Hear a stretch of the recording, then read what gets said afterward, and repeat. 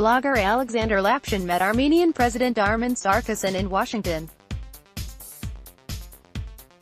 Occasionally met in the Washington, D.C. The Armenian President, Armen Sarkisian, who has actually appeared as surprisingly open and cheerful person, Lapshin said in a Facebook post. On the eve, President Sarkisian attended a Capitol Hill celebration of the 100th anniversary of the First Armenian Republic, organized by the Armenian Revolutionary Federation, Armenian National Committee of America, ANCA, and the Embassy of Armenia.